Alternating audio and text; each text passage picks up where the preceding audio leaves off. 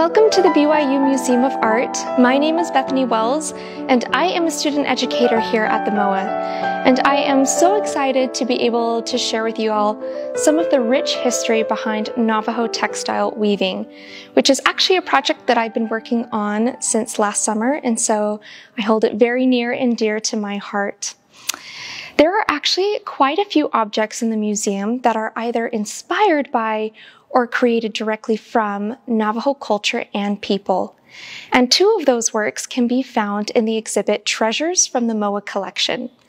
And here in the exhibit, I have two of those artworks. On my left is Minerva Teichert's Rug Merchants. And on my right is this anonymous Southwest Indian blanket or rug. According to Navajo mythology, there are two holy beings that are credited in gifting the art of weaving to the people, and their names are Spider Woman and Spider Man. According to legend, Spider Woman was out one day exploring when she came across a young tree, and having casually put her hand upon its branch, when she tried to remove it, she realized that there was a thin string attached from her palm to the tree.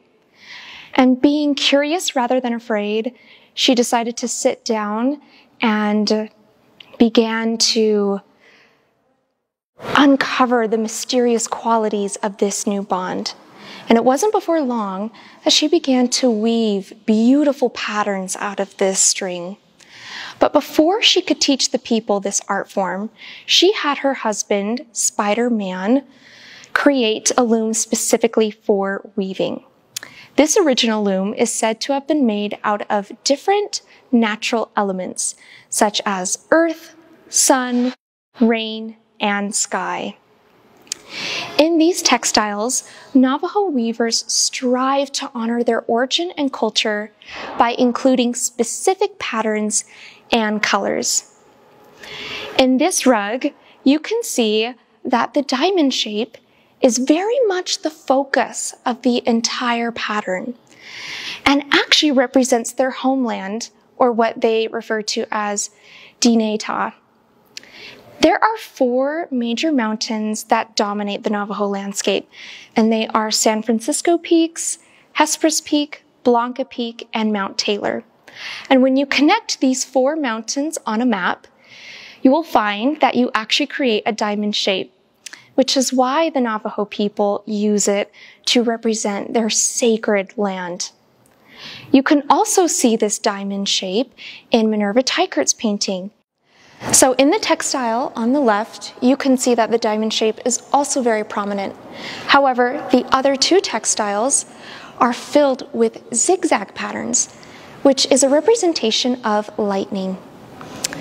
So, as I mentioned before, Spider Man used different natural elements to help create the loom, and another one of those elements is lightning. However, this also embodies strength and power, and so by adding this design to the textile, it helps create an even more energetic and bold textile. The second thing that is emphasized in both of these artworks is the specific coloring used. Navajo weavers have to create and dye their own wool, which is quite the lengthy process. And it includes shearing their sheep, washing the wool of impurities, brushing it out using tools called cards, spinning the wool using a spindle, and then finally dyeing the wool.